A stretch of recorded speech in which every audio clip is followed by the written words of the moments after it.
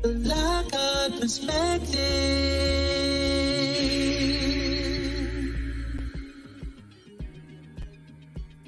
Hey everybody, it's just a few news clips that I want to share with you. The first one is going to be New York City. Well, they are the first to perform the first ever heart transplant from an HIV positive donor. And they hope that this breakthrough will help to tame America's massive shortage of heart donations. The first ever HIV positive heart transplant was performed in the Bronx, New York during the spring. The unnamed patient is 60 years old. She's in her 60s, it says, and that she's also received a new kidney from the same donor. Until 2013, these types of operations were banned, and even now can only be performed for research purposes. Advocates are hoping that restrictions on HIV-positive organ donors will be lifted, providing more potential treatments for people in need. With over 100,000 Americans awaiting a new organ and more than a dozen people on that list dying each day, doctors are hopeful that even the slightly expanding pool of donors will allow more lives to be saved. Matching HIV-positive patients to other HIV-positive donors could also allow for a more efficient use of other resources. This is something that has not been done before. It is a part of a broader effort to use organs that have historically not been used. This comes from David Klassen, who's the chief medical officer there in New York for the Organ Sharing. That's it, Network for Organ Sharing. The demand for the new organs will always exceed available supply across the world. Official data shows that 106,023 Americans are waiting for a donation of an organ right now as of today, Friday, the 29th of July. For comparison, around only 40,000 transplants are performed every year, and this leads to many people dying while awaiting the new organ. And the list of potential recipients is regularly growing as well. Heart transplants in particular can be hard to find. The recipients must hope an eligible donor emerges whose cause of death did not damage their heart. And we've got a little bit more news here. We're going to take a look at a search warrant that has been issued. The United States gets a warrant to search the phone of Trump's election attorney, John Eastman. The United States Justice Department said on Wednesday that it got a warrant to search the phone of former President Donald Trump's election attorney, John Eastman, who spoke at a rally before the January 6, 2021 assault on the U.S. Capitol. Federal agents in June seized Eastman's phone based on a warrant authorizing them to take the device. They needed a second warrant to search the phone's contents. In a filing with the United States District Court in New Mexico, assisting U.S. Attorney Thomas Wyndham said that the United States District Court for the District of Columbia on July 12th issued a search warrant authorizing the review of the phone's contents and manual screen capture. He also said that federal agents in North Virginia had the phone and the screenshots of some of its contents. Eastman has been under intense scrutiny in the probes into the January 6, 2021 attack on the Capitol by Trump supporters after the former president falsely claimed that he had won the 2020 election. Okay, there's enough of that. All right, the links to this story will be down below in the description. And let's go into a couple of more stories just while we're, glossing over some of these and get you through your weekend, or at least get your weekend started. Now, I don't know whether you know it or not, but did you know that some ICU patients actually need less oxygen? According to a study, they need less oxygen treatment than needed. A flaw in a widely used medical device that measures oxygen levels causes critically ill Asians, Blacks, and Hispanics to receive less supplemental oxygen to help them breathe than white patients. Wow, he really took the time to do this study. Well, let's dive right in. According to data from a large study published on Monday, pulse oximeter clips onto the fingertips and pass red infrared light through the skin to gauge the oxygen levels in the blood. It has been known since the 1970s that skin pigmentation can throw off the readings, which is what I was thinking. I was like, all of those folks have some melanin in them. But anyway, They said that the skin pigmentation can throw off the readings, but the discrepancies were not believed to affect patient care. Among 3,069 patients treated in Boston Intensive Care Unit between 2008 and 2019, people of color were significantly less supplemented. So they were giving less supplemental oxygen than would be considered optimal compared to white people because of the inaccuracies in the pulse oximeter readings related to their skin pigment, the study found. Quote, nurses and doctors make the wrong decisions and end up giving less oxygen to the people of color because they are fooled by incorrect readings from the pulse oximeters, the doctor said. Dr. Leo Anthony Seeley of Harvard Medical School and Massachusetts East Institute of Technology, who actually oversaw the study. Again, the links to those stories will be down below in the description. And here's a couple of more stories that just might sort of make you wonder why they keep bringing this up, because it appears to me that there's something. I just can't put my finger on it, but let's go and read it. There are cheap copies of GSK HIV prevention drugs, and they could be ready in 2026. British drug maker GSK has struck a deal to allow low-cost generic versions of the long-acting HIV preventative medicine to be used in the developing world, including the sub-Saharan Africa, where the virus remains a leading cause of death. Each year, roughly 1.5 million new cases of HIV are recorded globally, most of which occur in resource-limited countries and disproportionately impact women and adolescent girls. The deal involves the GSK issuing a voluntary license so the intellectual property does not get in the way to the United Nations-backed healthcare organizations, the Medicines Patent Pool, MPP. So following that, the MPP offers generic manufacturers the opportunity to apply to make a copycat version of the injected drug. Okay, that's the Cabot-Gavir, for the 90 countries that represent 70% of all the new HIV cases in 2020. Pre-exposure or prophylaxis is in effect a way for an anti or an at-risk HIV negative person to reduce the risk of infection. But until recently, pre-ep was only available in the pill form, taken daily, or in some cases before and after sex. This is partly why it's being used by a fraction of people that are eligible globally, and there is particularly poor uptake in poorer countries. You know, they're really dealing with this particular disease a lot lately, and I think it's because of the other one. I think the other one had some stuff that maybe that this was in. This was in some of that stuff. That's what I think. Anyway, monkeypox. The monkeypox emergency could last months, with window closing to stop the spread.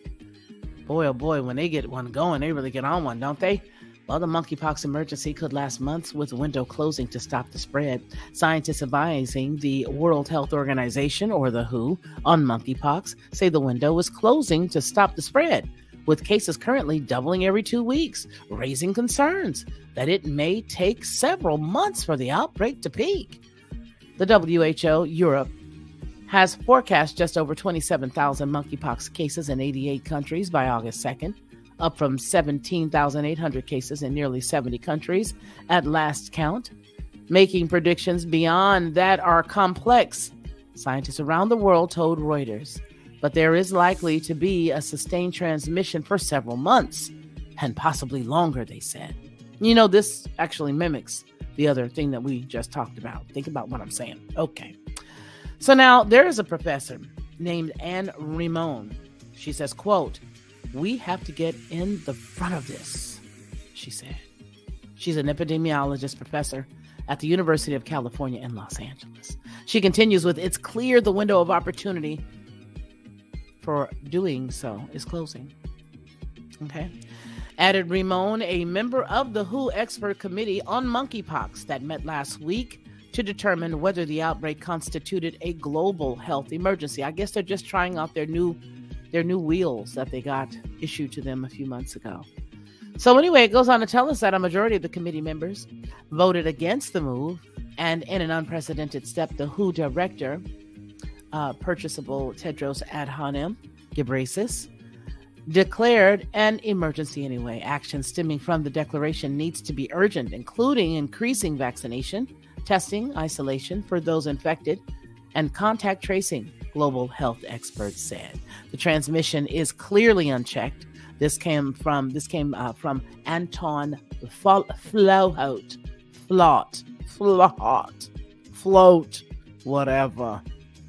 The director of the Institute of Global Health at the University of Geneva, who chairs the WHO Europe Advisory Group. Okay, that's what they feel. That's what they think. That's what's going on. They're just prepping you. That's all. They're just prepping you for some stuff that they already know about. That's it.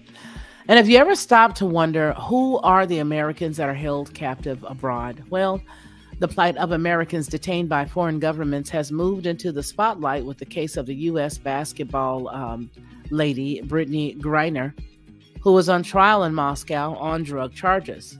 Since she was arrested in February, the United States President Joe Biden has faced increased pressure to bring her home. Detained Americans, they want them to bring them all home. Although the United States government does not provide figures, there are more than 60 such detainees, according to the James Foley Foundation, named after an American journalist abducted and killed in Syria.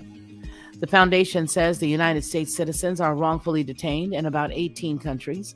Most are held by United States adversaries such as Iran, Russia, and Venezuela, which seek either cash or major changes in the United States foreign policy for their release.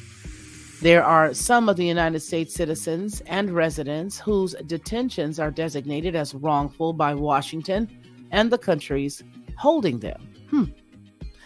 Now, I think it's very funny, very telling actually, that you go and you start begging people like Venezuela, and they have your people there, and you're begging them for oil. Boy, I tell you, the lack of cojones in Washington these days is amazing. Now, the State Department has so far publicly designated 2 of several detainees in Russia as wrongfully detained, a term that transfers in the case to the Special Envoy for Hostage Affairs and raises the detainee's profile. Griner, the 31-year-old Women's National Basketball Association player, played in Russia during the league's offseason and was detained at Moscow's airport on February the 17th with a vape cartridge containing cannabis oil in her luggage. The 2-time Olympic gold medalist has pleaded guilty to the charges against her, but she denies that she intended to break Russia's law. And if found guilty, she could face up to 10 years in prison. It's amazing. We go to other countries and we sort of think things will slide because we get comfortable. But their laws are their laws. They're not like us here. We have written laws on the books, but we don't keep them. And so I guess we get a little comfortable thinking, they're not going to say anything. Just a little bit of oil. No big deal. Just a cartridge. I'm not taking any for everybody. It's just for me. Personal use. American citizen, that's who I am. But it doesn't work like that when you go elsewhere. Boy. So the former U.S. Marine Paul Whelan, who holds U.S., British, Canadian, and Irish passports, was sentenced in 2020 to 16 years in jail for spying. Now he's over there, and the Federal Security Service detained him on December 28th of 2018. He denied spying and said that he was set up on a sting operation. There are folks that are in Iran. There's a father and son who has been held and released. And there are just so many different problems. And then there's the Iranian-American businessman Imad Shargi, who moved to Iran from the United States in 2017. He was arrested in 2018 and was released on bail after 8 months. A revolutionary court cleared him of spying and other charges, but kept a travel ban on him. So there's lots of folks, whole lot of people. When you get down into this, click the link, read it, see exactly how many folks we have abroad. Listen, there's even people in Rwanda. Rwanda is holding a gentleman by the name of Paul Ruzis Bagina. Woo. A political dissident charged with terrorism. The other offenses last month, the last month after his nearly arrest a year ago. after his arrest nearly a year ago. So now there's lots of people. There's folks in Syria. The American freelance journalist and former Marine Austin Tice disappeared in Syria in 2012 at age 31. Wow. While reporting on the uprising of Syrian President Bashar al-Assad. So there are many, many people. Keep them lifted up, especially for those who are, detained and been there for so long. Been in different countries for a long, long time. So that's pretty much about it. I mean, there's not a bunch of other stuff going on. Oh, well, there's one. The gene editing biotechnology appears to completely inhibit the 19. Scientists at Duke Health, a major research center in North Carolina, have developed a method that takes advantage of regularly interspaced short palindromic repeats, or CRISPR technology in order to prevent and treat the infections.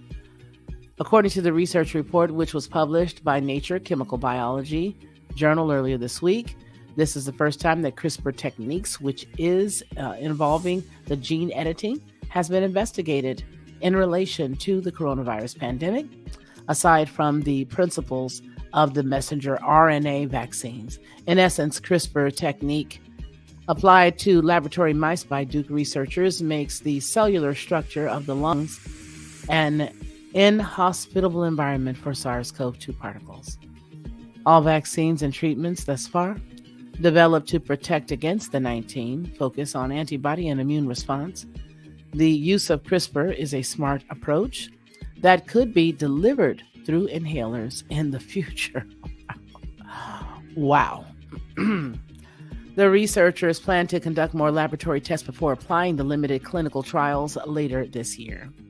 And the U.S. president does recover from COVID-19 this past week after being treated with Paxlovid and monoclonal antibody formulas. Wait a minute.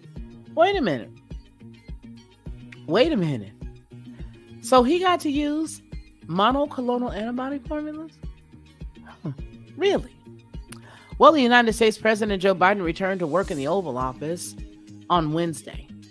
The 79-year-old Biden was subject to a breakthrough infection caused by the Omicron BA variant. He probably caught the virus during his tour in the Middle East, they say, a couple of weeks ago. Now, during his quarantine period, Biden stayed in the second floor of the White House. I wanted to throw mine on in there, peering out the window like, oh, look at everybody, they're playing. Oh, well, I'll go back to sleep now. Anyway, it says that he stayed in the second floor of the White House while First Lady retreated to their home in Delaware. Let me get up out of here. Call me if anything changes, but I got to go. Now, the Ukrainian forces gradually approached captured city. I'm not even going to read it. I see it, but I ain't even going there. An American lottery player hoped to win $1 billion jackpot. Whoa. So on Tuesday night, people across the United States paid close attention to the drawing of the Mega Millions lottery, which did not yield a jackpot winner, thus increasing the amount of the top payout to $1 billion. Let's all quickly throw in a penny, Christina. Let's all gather enough money to become Mega Million winners. Throw a penny at everybody. Goes on to say the last time a lottery jackpot in the United States was worth $1 billion was in 2016, when the Powerball reached $1.56 billion, following months of drawings that did not match a ticket. Starting this weekend, the winner of the Mega Millions jackpot will have the option to cash out on the spot after paying nearly $400 million in taxes. Take that. I want to go over here and get me some gold. Then I want to go over here and get me this. And I'm going to go make sure I invest in this and invest in that. Yeah. Go over here and invest. That's what I'm going to do. Sports gamblers show interest in the Tour de France. The Femmes. Are they really the Femmes? The women's version of the Tour de France, the most celebrated bicycle race in the world, is back in the spotlight after having been on hold for years. In the past, this race was mostly overlooked by sports gamblers. But they are a-changing this year. At sports books in some European capitals, players are specifically asking for Tour de France wagers, and they like the odds for stars such as Annemiek van Vleuten, Elisa Longo Borghini, and Marianne Vos. The tour organizers are hoping that this enthusiasm will continue with next year's edition. So that's pretty much it. Nothing else. Let's see if there's any. I really don't like reading the threat news and terrorism. I don't like reading all that because you never know who's on there. But I mean, oh well. Let's see about any public service announcements. We already looked at some of the products the other day. Government agencies. If you are a government agency or a nonprofit, you can put your information here. Okay, there you go. All right, well, that's it. You're going to see all of this and more down below in the production notes. You'll be able to look and see all of the stories that we've read and a whole bunch more, baby. There's a whole lot of stuff in here, actually. A lot of stuff. A lot of stuff. Wait a minute. One thing I did want to talk about was this former Obama advisor getting sentenced to prison in a school theft case. Now, listen. Seth Andrew was sentenced by the U.S. District Judge John Cronin in Manhattan. He's a former White House education advisor under President Barack Obama, and he was sentenced on Thursday to 1 year and 1 day in prison after pleading guilty to charges that he stole more than $200,000 from a charter school network that he founded. Andrew had previously paid $218,005 in restitution to the network Democracy Prep Public Schools. Well, he's teaching them what they do. What's the problem? Leave the man alone. It's what they do. He's only teaching them, just giving them life lessons. So it says, which teaches mostly lower income people, and forfeited another $22,537. Lawyers for Andrew did not immediately respond to the request for a comment. And the prosecutors alleged that in 2019, Andrew looted escrow accounts for Democracy Prep School so that he and his wife could qualify for a lower rate mortgage on a $2.37 million apartment they bought in Manhattan's Central Park West. Andrew had left the network 2 years earlier. His wife was not accused of wrongdoing. And here's a quote for you. Seth Andrew was sentenced today for stealing from those who once trusted him. After the network had declined his offer to return as its leader, the United States Attorney Damian Williams in Manhattan said in a statement, Andrew joined the United States Department of Education in 2013 and later became the senior advisor in the White House's Office of Educational Technology. Prosecutors had sought a 1 3/4 year prison term. Andrew had sought home confinement, plus 3 years of probation. He said greed had not motivated him, and the transferred money ended up with another nonprofit helping the same children he thought Democracy Prep should prioritize. Founded in 2005, Democracy Prep is said to operate. It operates 21 schools with more than 6,000 students in New York, Louisiana, Nevada, and Texas. Why haven't we ever heard of this? Causes me to dig, pull some threads, and you give me some threads, I start pulling. I start to pull, and I get ideas. All right, here's another quote for you. We are grateful. This sad chapter is finally closed. The organization, Democracy Prep, said in a statement. Get that. Founded in 2005, Democracy Prep said that it operates 21 schools, more than 6,000 students in New York, Louisiana, Nevada, and Texas. Who are these masked people? A little unmasking ought to do the job, and I'm going to do that. I'll look see who they are. Democracy Prep. I wonder what kind of kids they teach. I know they said that they are in, lower communities or whatever, because they did say, black and, melanated, but there's one in Baton Rouge. That's home base. Huh. Let's get some images of this stuff. And I guess I'll show you guys what we find. What is this? Democracy Prep Public Schools. Huh. Baton Rouge. I don't know, y'all.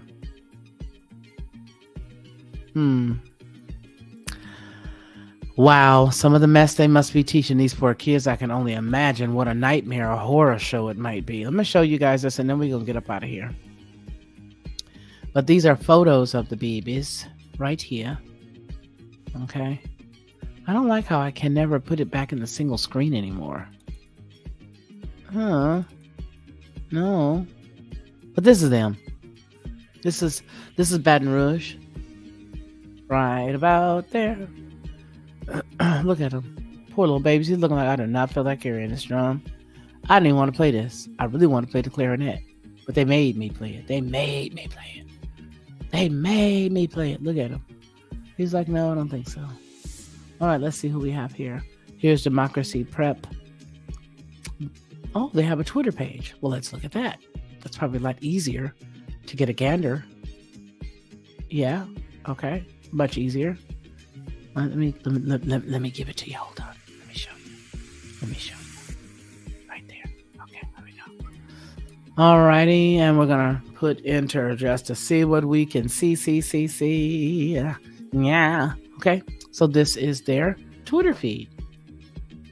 This is the one for Baton Rouge. Huh. Okay.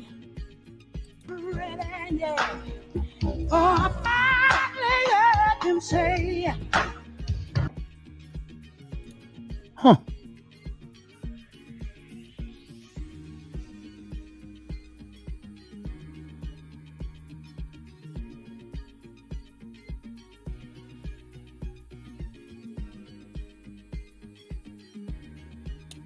Well, looks like they got some pretty decent stuff going on. I don't know, but for this guy to be able to take that type of money, they had to have some pretty bad luck. Wouldn't you say?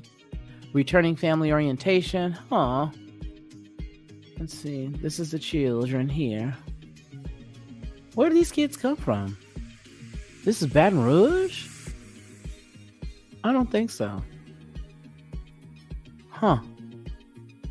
Look at these folks still up here doing their advertisement.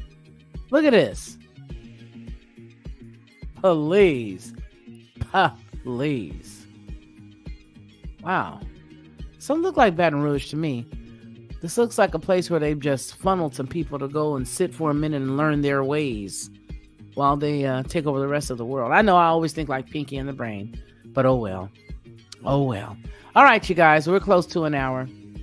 So I just wanted to bring a couple of these little things to you and talk about it and see what you thought about it.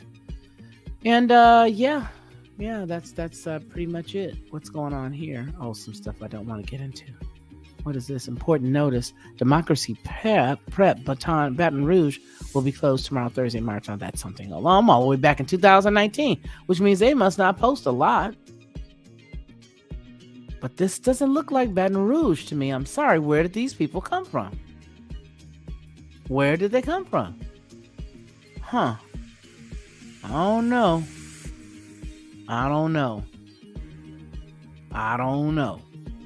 They could have easily brought in some people who are very progressive in their thought process, stuck them down there, and that's it. This is from 18. On what would have been the 89th birthday, we honored Dr. Martin Luther King Jr. and his words continue to inspire us to make positive change in the world, no matter what the obstacles we may face. Okay, that's great. All right, y'all, I'm done. Enough is enough, I say. Enough is enough. All right, you guys. Well, I'm out of here. I'm just out of here, man. I'm just out of here because, as you can see, I'm not here, but I'm here. I'm here with you, but I'm not. But I am, but I'm not. Yeah, but I'm here. All right, y'all. We're going to go ahead and head out. Remember what we always say. First off, before we say what we always say, I need to make sure that you know that if you want to make sure that you know when we are live, baby, just do me a big favor right now.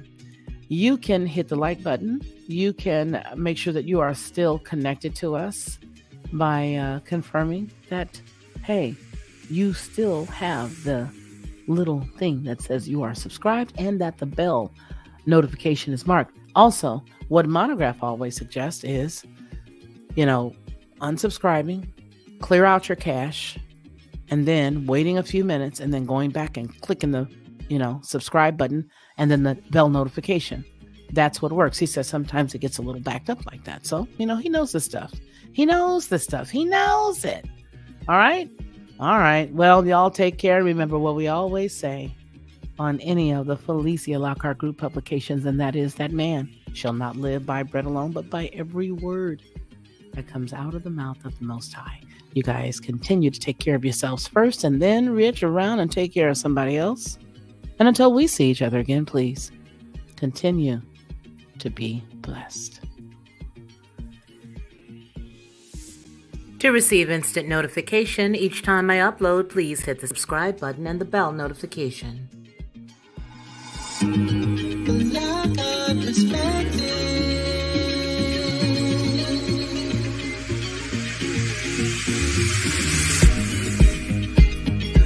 Helping you